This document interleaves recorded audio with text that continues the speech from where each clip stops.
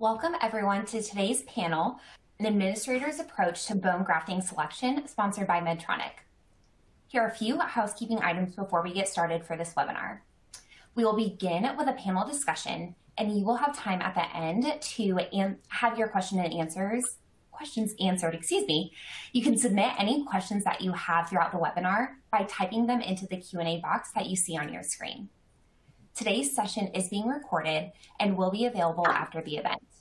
You can use the same link that you used to log into today's webinar to access the recording when it becomes available. If at any time you don't see your slides moving or having any issues with your audio, first try refreshing your browser.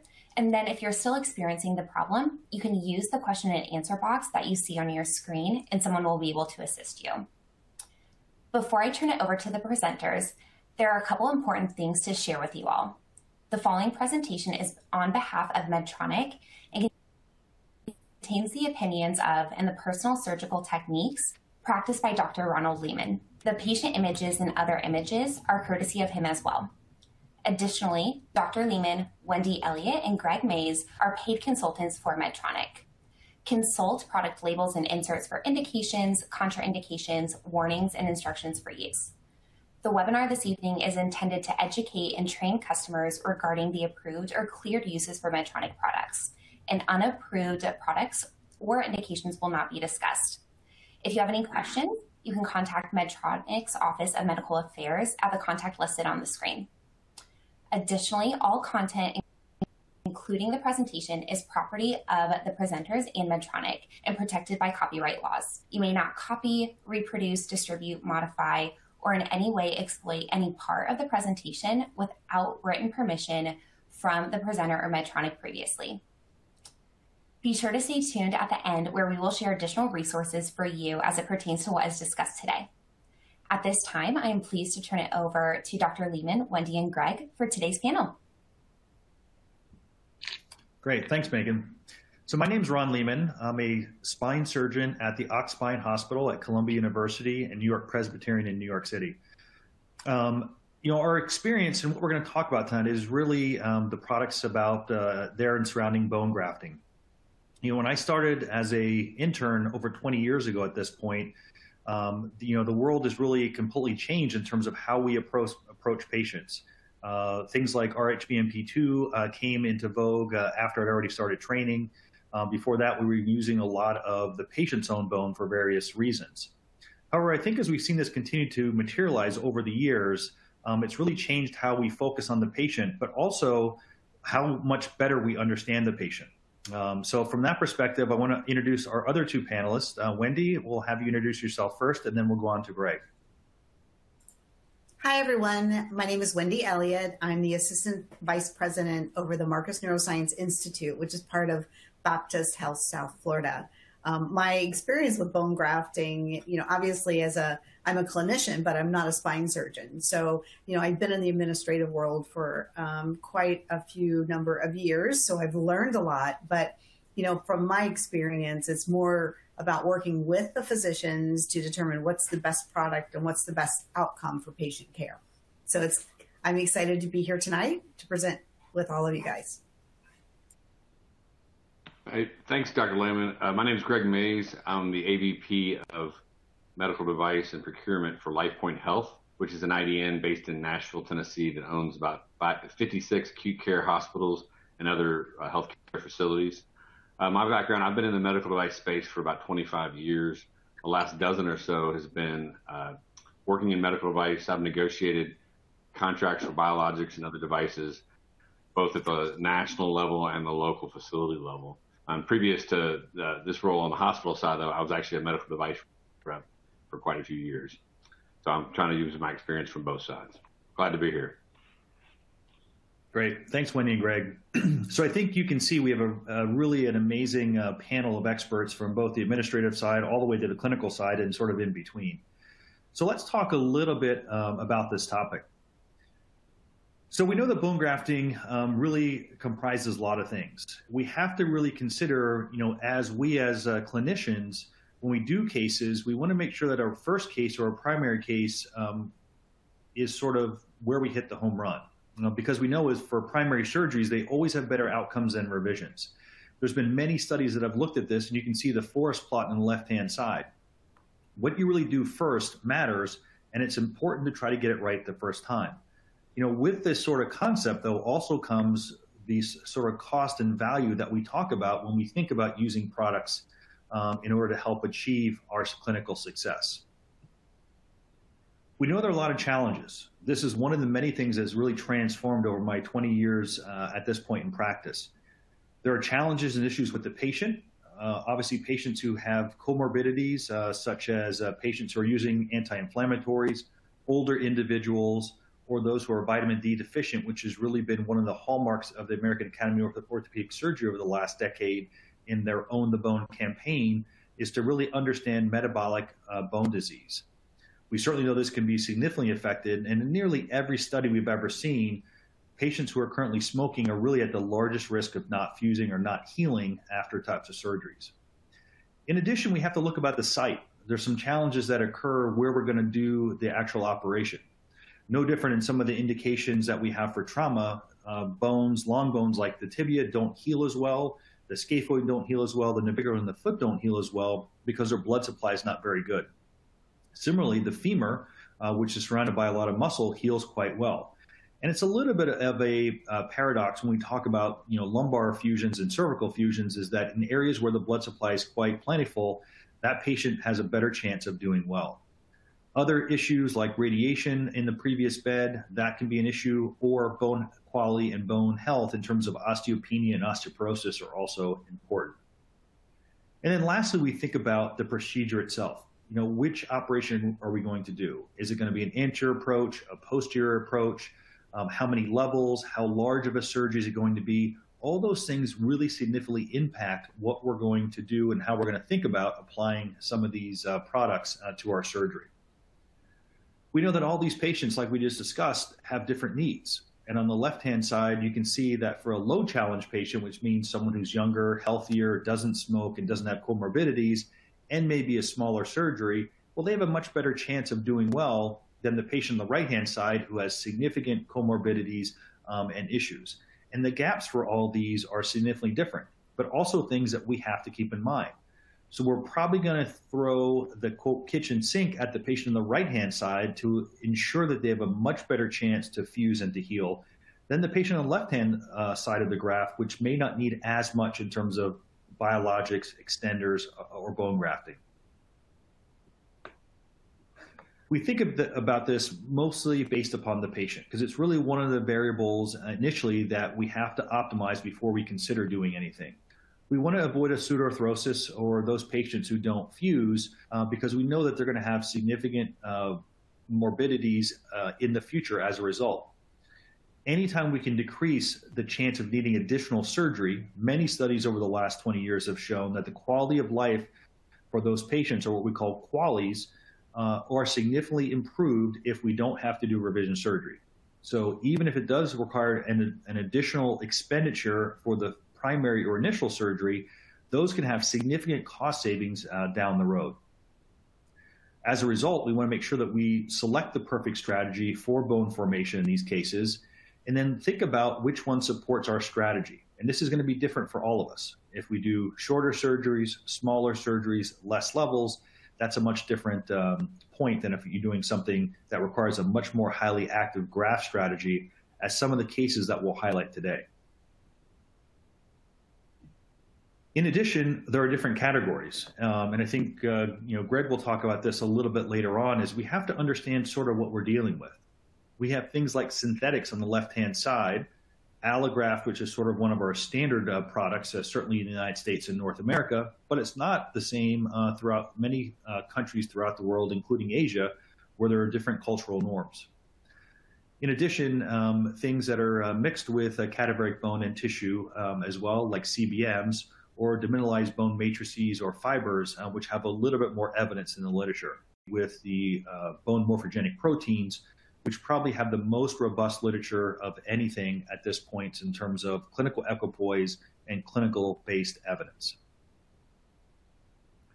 We know from a couple of years ago that if we look at the different types of procedures that are done, We obviously focus on spine because that's obviously my area of expertise and where I practice, but we can look at other things. Extremities comprise the largest subcategory of all the bone growth and bone grafting procedures that are really done in the United States. Primary hips and knees, once again, comprise almost 10%, and then spine, you can see, is about 5%. So applications in terms of the trauma setting, in terms of extremities, are quite high, as well as oral maxillofacial surgery also has a large preponderance. So we published several studies when I was in the military at Walter Reed, as well as here at Columbia and in St. Louis, looking at bone health, osteoporosis, and the different types of medications and how that really affects lumbar spine surgery. It's one of the many things that we really have to keep in mind before embarking on these ventures for surgeries. Ultimately, we're always trying to balance cost versus outcomes. You know, it's interesting, over the last 4 to 6 months, we've been working on a large project at New York Presbyterian looking at things in terms of cost and what actually performs outcomes. And what I always, teach and what I talk about, even with my partners as well as my fellows and residents and trainees, is, what things actually have clinical efficacy. When we follow the literature and the clinically based studies and clinically important evidence, I think that's what really should guide us. As we'll discuss tonight, there are many different products on the market at this point, and we really need to understand, what those products rely. We have to take into account revision surgeries, different patient types like we talked about, and then what really is the quote cost of not fusing, the cost of the product, and a lot of the intangibles that go along with the patient not doing as well with a more poor quality of life, lower Oswestry disability indices scores, and lower PROMIS scores. One of the really interesting things over the last year or two was the AO Spine Foundation came out with their own bone osteobiologics and evidence classification. And I think this is really important because it's essentially an independent organization that's looked at a lot of the types of products on the market, but also some that are specific for different implants itself. If you look on the right-hand side, the sort of, in the human studies, the level 1 evidence is really the highest, obviously. And so no different than what we talk about in the clinical-based evidence, in that RHBMP2 really has the highest amount of evidence in the literature. Graft on DBM is sort of second, followed by other products. The level 1 evidence, though, is pretty significant. And these are studies that are prospective and randomized and have been placed through the FDA in terms of IDE studies just initially. So we can see a lot of the spine fusion areas have been passed through, long bones in terms of tibia have passed through. And what's really important and interesting about the trauma applications is that 41% fewer secondary interventions and almost 30% fewer non-unions versus standard of care over a 12-month period. So this is pretty significant. Certainly additional surgeries, different returns to the OR, those are all incredibly important from that perspective. And you can see on the right-hand side how some of these products really form bone and which is demonstrated optimally. Many of the products are important, and so we really baseline things in terms of autograft, which is sort of right here in the middle. And so if we look at this line, anything above that has a much better chance to do well. Things below it don't work as well as a standard autograft. MagnaFuse is at the very top. That has a factor of 3.5. You can see all the other products near the top. So let's look at a couple examples in terms of spine cases. So this is an older person who is pretty debilitated. As you can see by the way they're standing, their knees are flexed. They're not able to stand upright. They're not standing with perfect alignment, and their head, you can see, is significantly forward of where their pelvis is. And so this is a patient who has significant disability, and one we're going to talk about the host that they may need a lot more. We have a lot of different numbers that we measure and sort of think about, and you can see some of the screws and rods here in these implants. So this patient had 5 or 6 prior surgeries, all of which sort of, quote, started as small, but now the issue is this patient developed a significant issue because of the prior surgeries. And so anytime we talk about this revision type scenario where you've had 4 or 5 previous surgeries, we sort of have a rule in our center that at this point, if we're doing a major revision surgery, our goal is that not only does the patient do well, but we decrease the need to have another surgery, because I think that's incredibly important.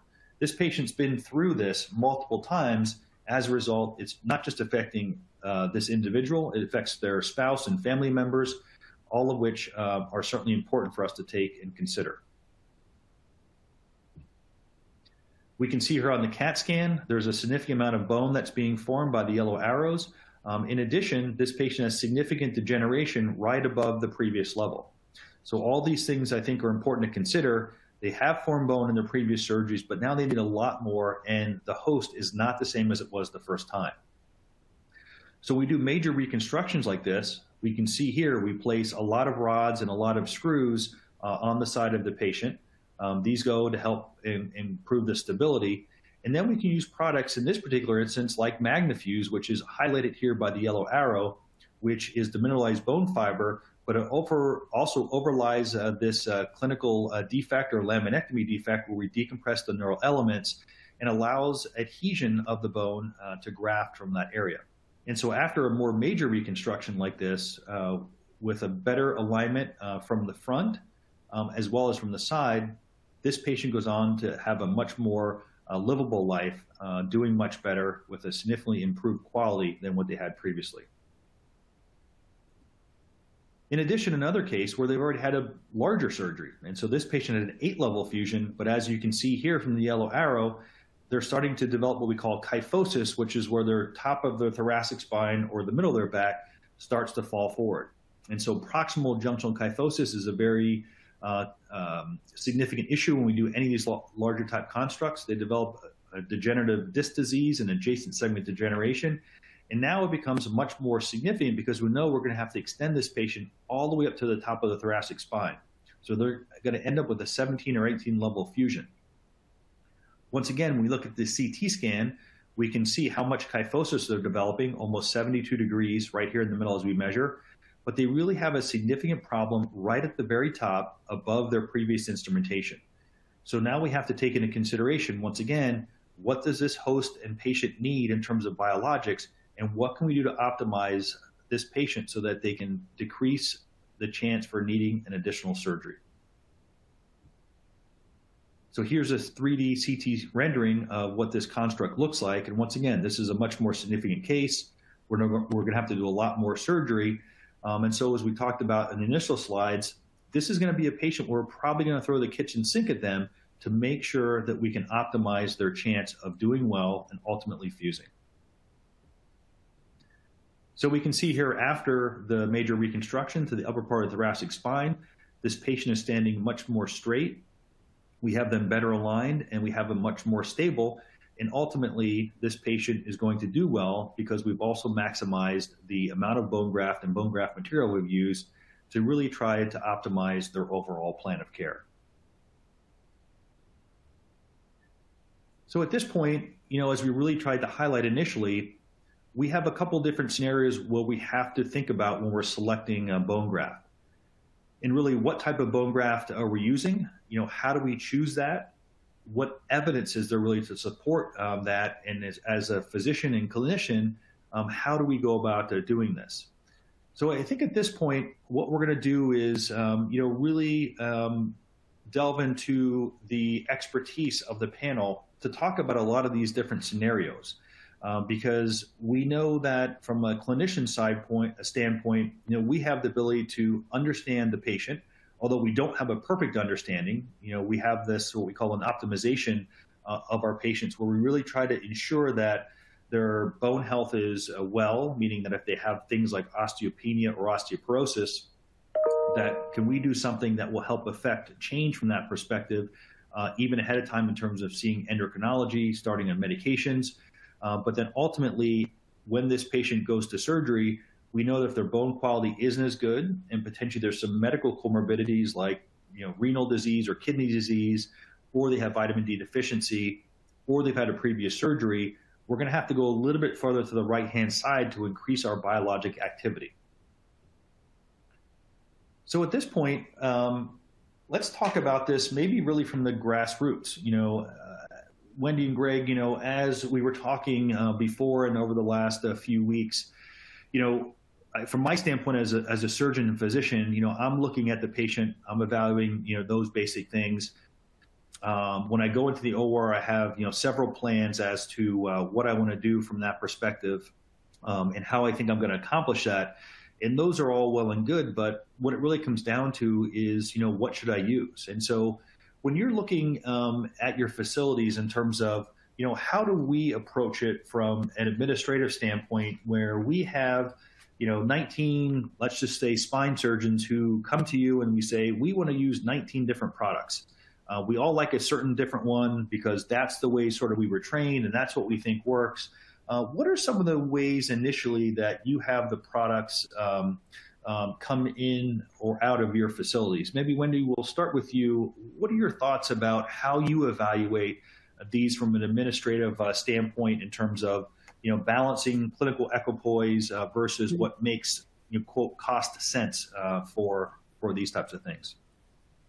Sure. Well, first of all, great presentation. Thank you so much. From the clinical side, it's always important to get the patient aspect of things. From an administrative side of things, and I think Greg and I have a bit of different experiences. He's more on the supply chain and I'm more in the clinic working in the hospital working with the surgeons to determine, what it is that they need. So, I rely heavily on the expertise of my providers and the ones that are doing the surgery, but also doing due diligence in looking at the clinical evidence of each and all of the products that we use. We started out, in my experience where I am currently, we started out with like 36 different providers and each of them having their own type of bone grafting or product to utilize. So we wanted to make sure that we had the best product, and it wasn't just about the relationship that the physician had with the representative that was working with them. And that's always an important thing to look at is, the relationships are important because the surgeons, as you know, Dr. Lehman, rely a lot on the reps that come into the surgical suite with you, but also making sure that the product that we're using is the best evidence-based product for the surgery that we're doing. So, we look at it very specifically, we evaluate it, and we utilize our experts, which are the surgeons, to be able to tell us, what are the products that are showing the best results. And where we are, we do have a spine coordinator who looks at all the outcomes, and we do, long-term results with our patients to see, how they're progressing and how the recovery is. So for us, it's like I said initially when I introduced myself, it's more about the patient outcomes and how we're looking at them, but also keeping it at a manageable opportunity for all the products that we have, because we can't use every single one of the products that are out there because they expire, they're sitting on our shelves, and our physicians aren't all using them. So we want to get the majority of the utilization of it and get the best products in there. Yeah, so I echo a lot of what you just said, but I think from an administrative or even a contracting standpoint, what administrators really need to kind of learn is what I call the buckets. It was one of your previous slides, Dr. Lehman. A lot of these products do have categories, or I always call them buckets, that you can pretty much group them into. And so if you can understand, the bone and chips, the basic bone, the DBMs, the synthetics, even the stem cell category, the mesenchymal cell category, if you want to go there, all the way up to the bone mineral proteins. So try to educate yourself, use your resources, go to a national meeting, or even use resources like Becker's that I do quite a bit. So once you know that, you realize that when a new product's brought in, what is it like? What does it fit into? What do we have on the shelf already? And do we really need something else in addition to that? The only difference may be maybe some handling characteristics or something other the way it's delivered. So, Greg, I'm going to ask you an interesting question, more based upon your history and what you've done over the last several decades. But so, if I'm a rep and I'm trying to bring a product, you were in medical devices initially, and so if you're you're a rep and you're starting out, you're 25 years old and you're excited, you've met with a surgeon and you presented a product to them, and they have some interest, but obviously you're excited to get it in their hands and hopefully start helping patients. How does that differ in terms of your approach then versus your approach now being, quote, on the other side where you're looking at things differently. So maybe talk us through a little bit, if you're starting out in this industry and you do have a product that you think works, how do you present that to the physician? How do you present that, even to the administrators in the hospital? Because, we often go back and forth, and where we'll get an email from the head of the OR, like, someone, brought this product, said you want to use it. And obviously they may be pushing a little bit hard from that perspective, versus, once again, your experience now and, sitting on the other side of the fence, I guess, for lack of a better term, in terms of how you're going to evaluate that. So maybe talk us a little bit in the bidirectional nature of this presentation from someone starting out compared to where you're at now. Yeah, great question. So I would say the industry has matured quite a bit, or the expectation is that it's matured. Back 15, 20 years ago, it was, I would say, a little bit easier to walk something in and get a physician to advocate for you without a whole lot of barriers. From an administrator standpoint, my expectation of representatives is to be professional. If you're going to bring something to a physician and to a facility, bring us the clinical evidence, produce the part numbers, Excel spreadsheet with pricing, how many cc's it is by each item. Give us as much details about, treat us with respect as a professional, and we'll treat you with the same. We'll at least give a good evaluation. But getting a physician stirred up and demanding something no matter what without much backing, there's nothing a CFO or a COO dislikes more than a physician coming to their door and throwing something down on the desk saying, I've got to have this or else. So you've got to manage that kind of relationship both on the administrator side and the physician side. It's nuanced, but if you really do have a product that's got the clinical value and the clinical add, a facility is going to want to add it to their formula, add it to their ability to provide to doctors, because we want to take good care of patients. We just don't want to pay more for something that's just like everything else, or just the same thing to have one extra thing on the shelf. So I think as a professional, you can differentiate yourself by acting that way. Yeah, maybe Wendy also, go ahead, sorry. No, go ahead. What were you going to say? No, I was going to say exactly from your standpoint, and as you sort of you balance, both of these sides obviously quite well. And so in the same scenario, if you have someone come to you and says, as well as a physician for that matter, we want to use, this particular product, what do you look at from that perspective? And, how does that go through the process in your facilities to be able to basically bring something onto, the formulary, for lack of a better term? Well, I'm grinning here because those of you out there that are watching this that know me know that, one of the things that I'm like very adamant about is the reps coming into or emailing me and saying, I need to have an answer because I've talked to the physician and they want this now. I mean, that's not how I work. The physicians have a great relationship with me and they know that they need to come to me and they need to talk about this new product and talk about why this is important for us to have and what's the difference. So, for us, I rely heavily on my physician experts, like I said before, but they know that they can come to me and they can say, this is a great product. This is why it's great. There's evidence on this. This is different than what we currently use. And then we have a procedure. We have a procedure in our facility that if it is something that's different than we have currently, then we take it up through the committee, surgical committee that will look at this, which is clinical as well as administrative. And from a clinical perspective, we want to see all the things that Greg had talked about. What's evidence-based? Why is it different than what we currently have? Why should we use it? And then from an administrative standpoint, if it is different than any of the contracts or any of the products that we already have, then how can we make this work? And is it, priced out at a point where it's not going to add any additional costs? It's not worth it to the surgical component of our length of stay or DRGs or any of the things that we look at when we look at, what is it that improves the patient care component of it, but also, makes a difference in the outcomes from a long-term perspective. It may not impact patients from a length of stay. We're all length of stay fatigued. Just like every product that's out there is going to decrease the length of stay. But from a long-term perspective, are they ever going to come back for another surgery? Are they ever going to come back for complications with this? So looking at it that way, I think is important. Yeah, I would actually echo on top of that, just like I spoke about expectation of professionalism with the reps, we need to expect the same from the physicians. They're scientists. We should, hope that they would bring information to us from a scientific basis and a clinical evidence basis, and not just because we have to. And that's why you have to have some sort of value analysis committee, like you talked about, that's in place for us to, and a structure very well defined, so they know, okay, if you're going to bring something in, you need to have this type of information. Here's the process. You need to attend or at least write something up so that you can submit your opinions and that kind of thing, and treat us like professionals. I will say that kind of filters out a certain percentage of the requests anyways.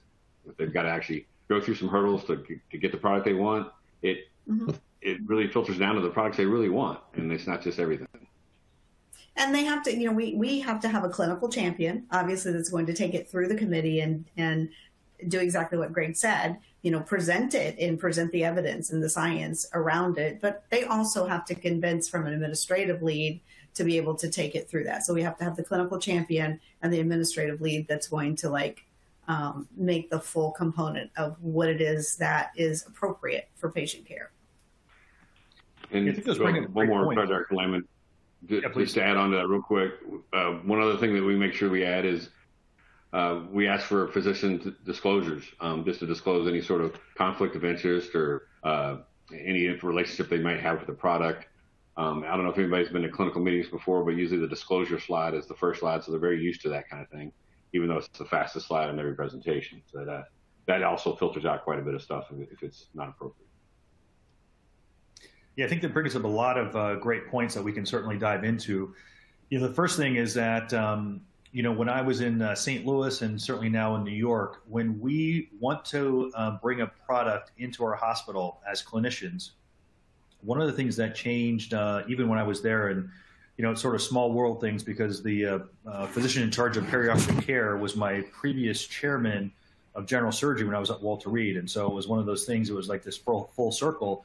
Unfortunately, he took on a different role because he was sort of, holding the keys to the kingdom at that point. So everything sort of had to go through him.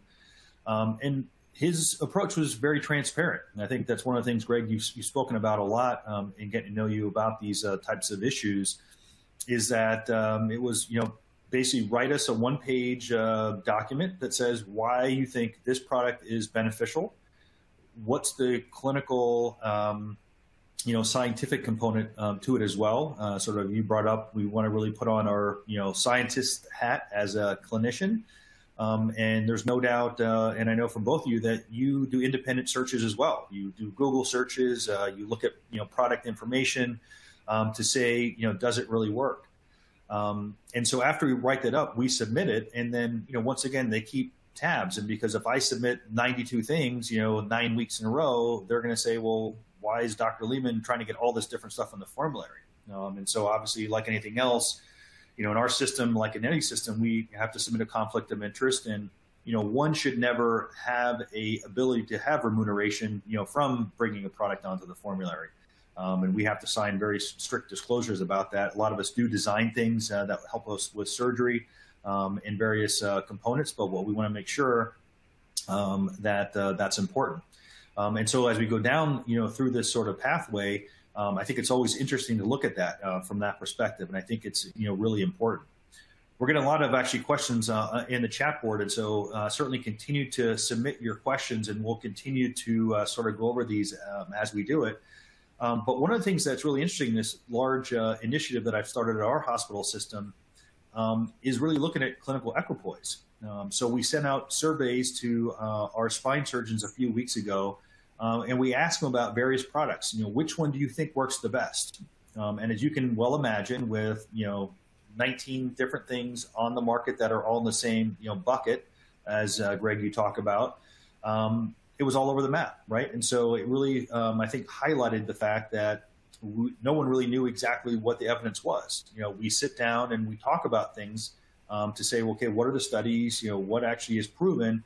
And then you re-rank things in terms of what has clinical efficacy.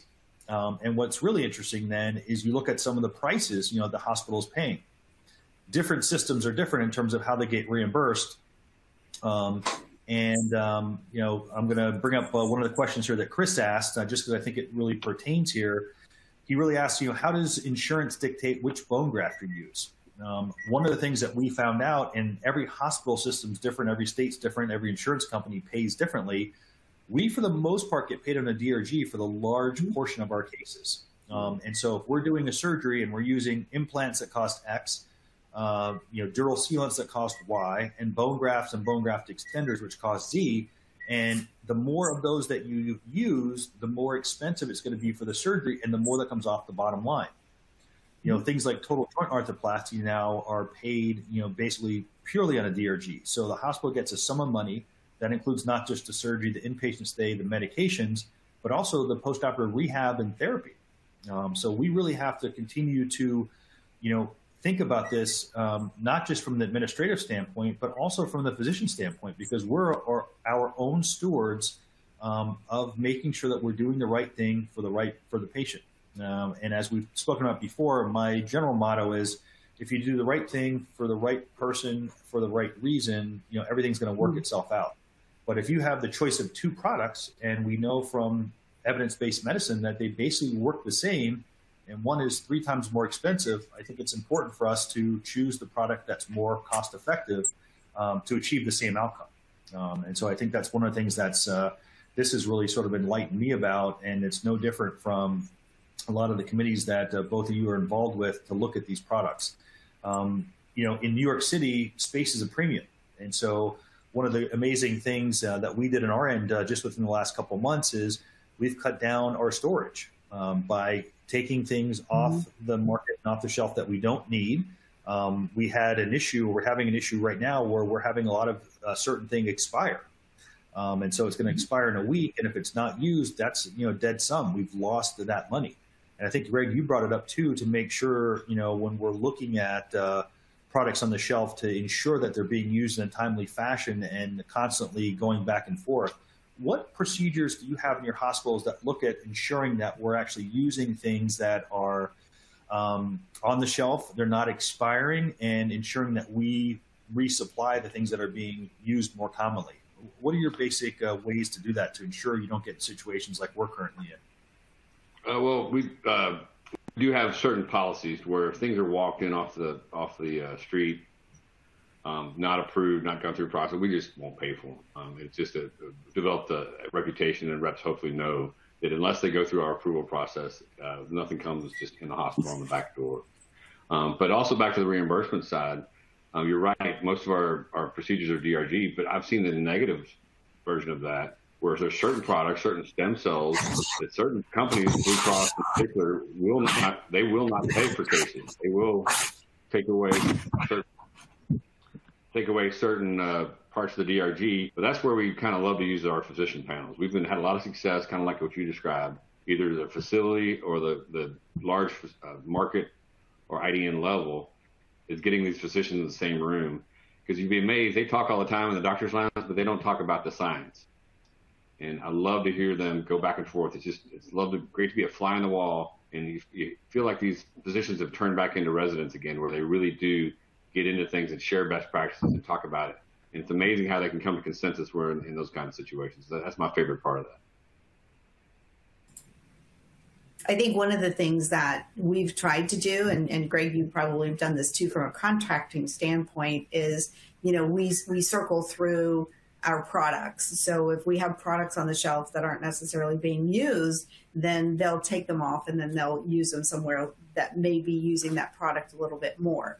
One of the things we try and do is to make sure that we have a consensus from our physicians that the products that they want to use, the one-off physician who wants to use this product and we have to get like a certain amount of it, we try and encourage them to not necessarily, do that anymore. And we've been real successful in terms of getting a consensus of the products. So we stock the ones that we utilize the majority of, and we have in the contracts that they'll rotate the stock. So we don't have anything that's expiring that we lose money on. The other thing that the conversation was prompted me on is, my last facility, I had 31 spine surgeons. And so you can imagine the amount of product that they all like to use. But we brought them all into a room and we said, here's the products, here's what we have.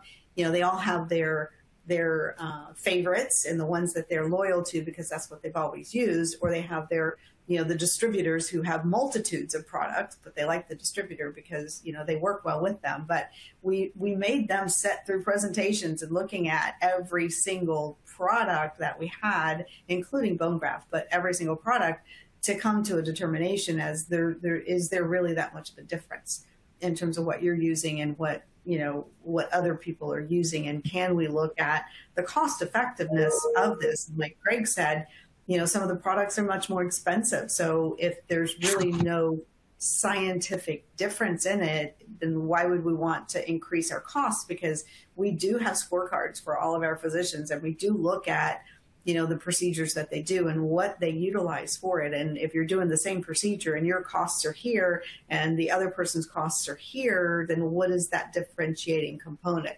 Is it product? Is it time? Is it other things? So, we do have committees that look at that and share information with their physicians on that. But I think when we talk about this broader category, what have we really learned from, maybe the experts in this area in our hospital systems, the pharmaceutical and pharmacies, right? So pharmacies really have things down. And, one of the issues that I've had in our system when we first moved here 7 years ago is there was a certain product that I wanted to use clinically because it had some pretty good evidence, not in spine, but in other things. And they basically said, well, we looked at it 5 or 6 times and we didn't think it was, clinically efficacious. And so I'm like, well, okay, you're a pharmacist. I'm a clinician scientist, and I think it is this. And within, an hour, they basically sent me 62, peer-reviewed publications that says, you may think it works, but it doesn't work. We've been through this 5 or 6 times. And Wendy, from your perspective, I know one of the things that you've brought about is, in terms of pricing and how good the pharmacy is in looking at some of these things in terms of efficacy and how it compares to clinical equipoise. What things do you think we can learn from the pharmacy department when we talk about procurement from, bone products and bone grafting type products?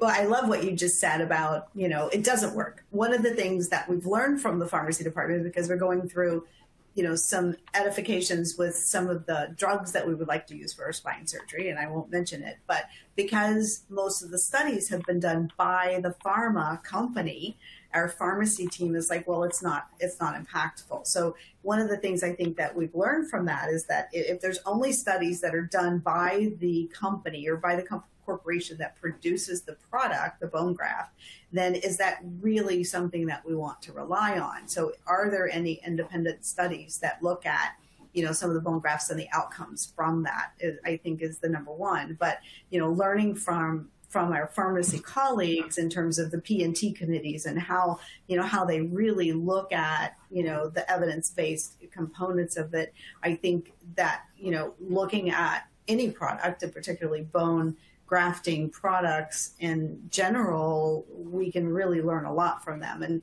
and bringing it to their attention and bringing it through our VAT committees or those types of things, and looking at the efficacy of what's happened and the cost component of it. Because again, like you said, Dr. Lehman, it's like, you have products that are, just as expensive, but not showing the evidence of that. Yeah, Greg, if so I may add, yeah, please go sorry, ahead. Dr. I was just going to say, just back to the pharmacy example, I think that's a great example, because they don't just go through approval and evidence-based. They also ask, how is it being used and how much is being used? I think that's a big point that needs to be made in this biologic space. So physicians asking for a product. Yeah, and sometimes with biologics, it's like more is not necessarily better. It's like, let's just throw it all in there because more is better. And we end up spending, triple the amount of what is actually needed. And there's one product that's kind of, I won't name it, but it's out there now. It's got some decent cervical studies, and that's great. So if you approve it, it's pretty expensive for the cervical. Next thing you know, they're using it in the lumbar space where there's no clinical evidence, and there's a ton of volume that's going to be used there, and the expense just goes through the roof. So it's not just about approval; it's approval about how and how much as well too. That's got to be part of the discussion. And a more general question, not a specific answer, but how long is the approval process in your facilities, really from first request until product use, in general terms? So, once again, a someone comes to you, a physician, writes something up, submits it. Just say your VAT meeting or VAT meeting is the next day, and the group decides that this makes sense to bring this on to your formulary for use. How long would that take then at that point? I think if you ask our physician, it takes forever. But we do have a process, like you said. If it gets into the committees on an appropriate, in an appropriate amount of time, and they vet it and they approve it, the approval of the product, once they present it and they present the scientific evidence and everyone's on board, that takes a limited amount of time. Because if they get to the meeting and it goes forward, what takes time is developing the contract, developing, the product requirements and all of the procurements through our supply chain. So that could take a month or two, depending upon, what the pricing is and if there's any negotiations with that. So, we hope that bringing a new product to market will be within 3 to 4 months. Again, it just depends on, what the pricing component of it is. From our standpoint, we expect 30 days. Once the information is submitted, we have a monthly meeting at our facilities. The only time it would take longer is if it was a high impact item that we weren't really sure we wanted it on our company across facilities. It would then need to roll up for another 30 days to a national committee, which that does happen every once in a while for some controversial products. So 30 to 60 days, but to me the longest time takes is getting the information together from the vendor. That's where we need to expect the professionalism there. Yeah, I think, once again, interesting. There's a couple of quick questions we can get to. Julie asked, do we take into account human studies versus animal studies? And I think like most things, human studies are going to be the highest order, certainly if they're level 1 or level 2 studies compared to animal studies. But a lot of, all of us who have done research and do a lot of research also understand that human studies are very difficult to conduct, obviously, unless you're doing an IDE study. And animal studies or preclinical studies do give us a lot of information, not always extrapolatable to humans, but I think a lot of it, what comes out in terms of biologics and adherence and bone formation, I think give us, quite a bit indication. And having done a lot of animal studies myself, they take a lot of work. So I do think you get some pretty good information. But I think once again, if you're doing, living studies as opposed to stuff just in the Petri dish, those are going to have higher clinical efficacy. Another question, I think, which is really interesting, Miriam asked this question, and I'll ask this to you, Wendy. If you're presented with a new synthetic bone filler with higher or same efficacy based on clinical evidence, but less expensive than the rest that you have currently on your formulary, would you suspect the quality because it is cheaper? Would you be suspect of it? Interesting thought. Yeah, I mean, well, that's always a question because, usually the industry looks at itself and says, what's out there, what's the pricing, and they're usually comparable. So again, I would go to my experts, my physicians, and looking at the evidence and the research around it, and making a decision that way. Cheaper is not always bad, but it doesn't necessarily mean that you don't do your due diligence just like you would with everything else. Great. Another question just talks about, payers. Like we talked about, a lot of payments now are based upon a DRG. Some insurers do reimburse for certain products, but I think, Greg, that you brought up this point before, and we have really seen a difficult time, independent of this particular topic, over the last year or two. Payers are becoming incredibly, are really scrutinizing what we do. We have cases where some insurers will only approve certain implants, certain cages, certain bone grafts, and they won't often even give you the list of what they approve. You basically have to continue to submit your clinicals and hope that it pops up. And so, this entire, I think, market or arena is going to continue to become more, unfortunately, focused and much more difficult. But I think that's also why it's important that you follow the evidence, follow the research studies, because I think if you use a product of whatever nature and you have good science behind it, you have a much better chance of the insurance companies catching on. Because most likely, the more this continues to go to, quote, bundled payments, and DRGs are essentially bundled payments in different forms, they don't really care. They're going to pay X amount anyway. And who's going to care the most are, the hospitals and hospital administrators. And I think that's where, we as physicians and surgeons have to keep that in mind, because, the world is, changing. Everything's becoming more scrutinized. The profit margins obviously are decreasing. And so if we can use a product that has clinical equipoise with everything else on the market, but it ends up being less expensive, I think it really almost beholdens us to do that. So at this point, I'll turn it back over to Megan. From my perspective, I want to thank Megan and Laura from Becker's for allowing us to speak about this incredibly important topic, but also looking at the cost effectiveness and value of this topic, I think, which is different for a lot of us from the clinician standpoint, but something that I've grown to understand a lot better even over the last 6 to 8 months. I want to thank Greg and Wendy as well for your expertise and really helping me grow and understand a lot in this space. I think that's going to be incredibly valuable for me moving forward. So at this point, I'll turn it back over to Megan for some closing remarks. Great. Thank you, Dr. Lehman, Wendy, and Greg for sharing your insight and experiences with the attendees this evening. As Dr. Lehman mentioned, there are a couple of QR codes on the screen for additional resources for you. The first one is a QR code where you can find additional product information by scanning it, and it'll take you to medtronic.com/fusion. And it'll also allow you to gain access to the masterclass series. You can learn how to overcome bone grafting challenges in spine surgery by watching masterclass series led by faculty experts. The second QR code will allow you to stay up to date by registering for online classes offered by Medtronic Spine Academy, which detail the latest developments in the business of spine care, coding, changes, regulations, and documentation requirements. Medtronic offers these classes free of charge throughout the year, so scan that to learn more. And then finally, you can use that final QR code to contact rs.biologics@medtronic.com for more information, or if you'd like to learn about the Spine and Biologics Customer Experience Program.